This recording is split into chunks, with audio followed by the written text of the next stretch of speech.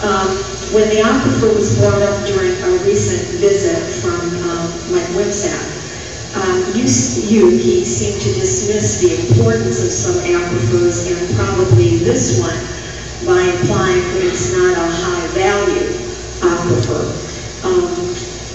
In reading over the model ordinance, that ordinance doesn't rate aquifers. It doesn't have a hierarchy of aquifers. It simply prohibits landfills over aquifers. Secondly, I'd like to just ask a hypothetical, high value to whom? As a Conservation Commission, we argue that no one should really be cavalier with our natural resources. Wells draw groundwater from aquifers, and aquifers should be protected. In addition, volatile organic compounds, VOCs for short, have been found in test wells at the landfill. VOCs are things not naturally found in water and have no business being there. In April of 2007, Casella submitted a water quality report based on samples taken from test wells at the landfill. The report found some higher than normal levels of VOCs in some wells and VOCs in wells where they hadn't been before. DES sent a letter to the landfill informing them that a remediation plan was necessary. I believe one was submitted. I'm not sure about that. I'd like to know what the status of the remediation plan is, and also why DES thinks it's okay to pile more trash on an area where its own model ordinance says it shouldn't be, and where we're already seeing some problems with water quality.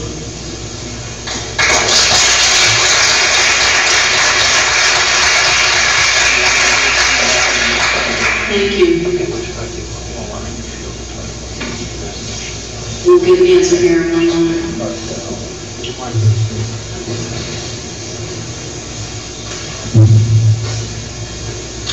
The aquifer that this landfill sits on top is a stratified drift aquifer, which actually there was a couple of studies done on that aquifer by the U.S. Geological Survey.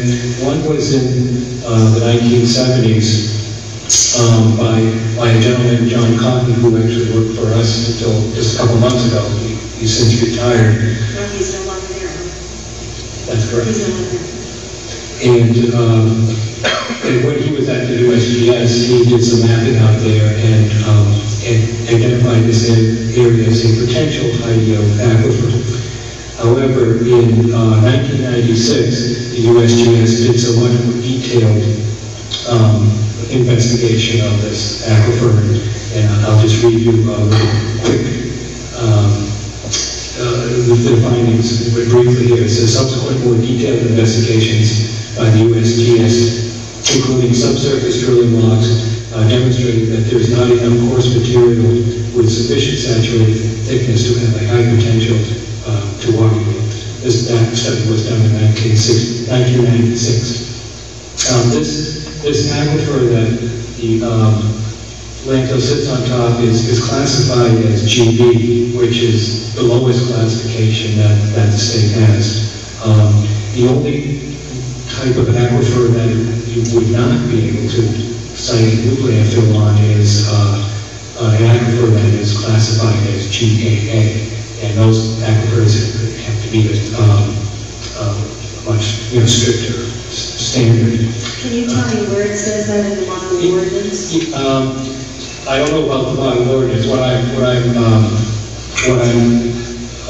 reading here is from state rules and state law. I wonder why that would be different from your own model ordinance. Yeah, which I have a copy of right here. I don't think the model ordinance addresses this particular aquifer.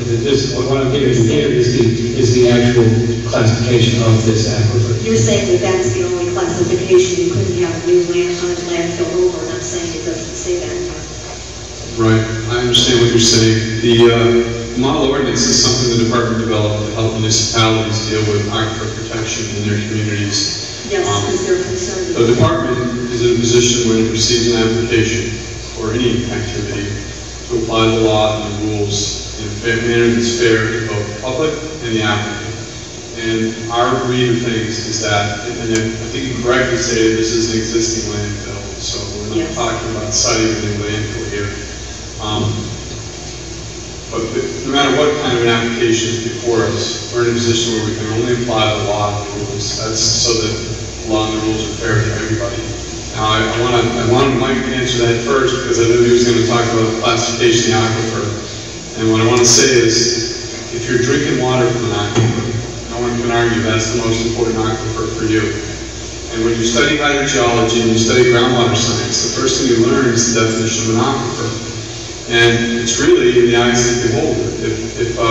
It's basically defined, if I'm going to paraphrase here, but as a formation capable of a water-bearing formation capable of providing water at adequate quality and yield for a particular use. Now, if you are an individual homeowner, you might need a couple hundred gallons a day, and if the quality is good, that's your aquifer. And the thing to understand in New Hampshire, given our geology, by that definition, aquifers are almost everywhere. There is virtually nowhere in the state that you don't have an aquifer, because almost everywhere we have a formation beneath us that is capable of providing some quantity of water and some quality. Yes, but I have a map here that shows aquifers, and it doesn't show all of Bethlehem or all of the surrounding over aquifers. Most aquifer mapping places some qualitative and quantitative value on particular aquifers, and most of that mapping is trying to demonstrate or depict particular aquifers that have a certain quality of yield. So I wanted Mike to explain to you what we know about this aquifer. That's not offered as a way of saying that it is an important groundwater bearing formation, because it is. At this point, we have an application before us. We're going to take comment on it. We're going to review that application. We're going to render a decision, and all of these factors are important in that decision. And more so is also the information about the volatile organic compounds being in the wells, and what is being done in terms of the remediation. Right. The work is being done on that right now. There's work that NCES is doing to address that question. It's been our understanding that in the past, because there was a landfill that was unlined there were groundwater impacts, and they include bulk organic contamination that got into the groundwater at the site. There's also been, as we understand it, some during construction, during offloading of leachate, there may have been some releases that resulted in VOC contamination getting into the aquifer adjacent and beneath the facility. That's important to us. That's an important question that we're addressing right now. We do have work that we requested NCES to perform, and we're waiting for the response and the results of that work. Those are also important things that factor into our decision to permit. Also, since I'm here, sometimes it's not always easy to know what you're finding on the website. And I just want to be sure, maybe I'm not looking at the right thing, but there was a letter of September 13th to Mr. Cotton, and attached to it was work plan remedial activities of soil potentially impacted by leachate. Is that right? That's part of that work. Okay, because I have a question, and this is a great opportunity.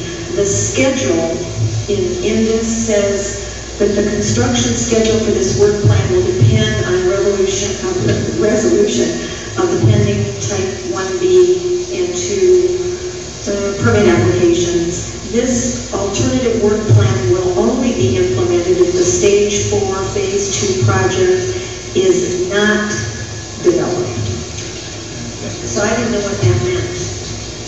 Yeah, that's a little confusing in that terminology. What is actually happening now is that plan is being implemented. We didn't want the plan to be tied into approval or disapproval of any additional permitting.